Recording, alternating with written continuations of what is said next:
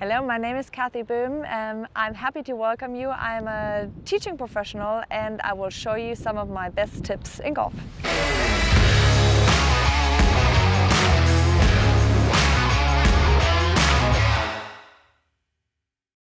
Hello guys, today I will tell you something about different slopes. We will talk specifically about two slopes. Whenever the ball is up below your feet and whenever the ball is above your feet. So we will start with the first one.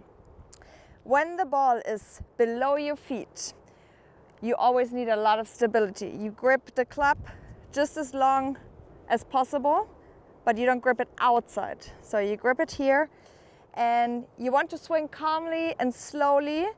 And because the ball tends to go to the right side, you want to aim a little bit further left. From here, you have a really stable stance and you take a slow and smooth backswing.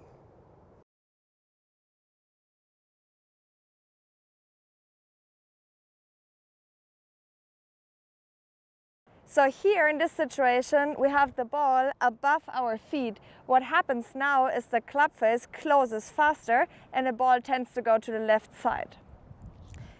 Therefore, we cannot aim towards the pin. We need to aim a little further to the right side.